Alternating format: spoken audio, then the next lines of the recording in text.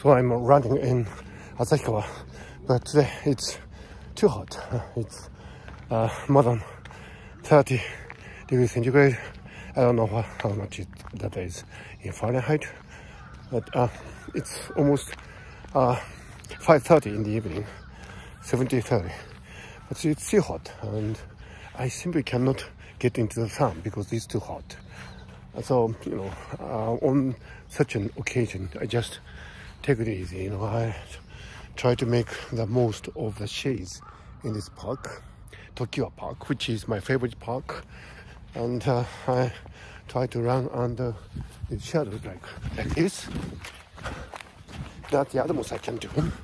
And otherwise, I just take it easy because it's too hot. So from time to time, I need to do that. I mean, I need to, adjust my running instinct and just take it easy because otherwise, it's too much. So, this is insane. I mean, in Hokkaido, this is Hokkaido. This is northernmost island, and to have a temperature like this is really astonishing. But I heard that this is a basin, so it's normal that temperatures get high in summer. It's actually not so humid, so that's nice part. But still, it's so hot. So I think I'll take it easy and I call it the day.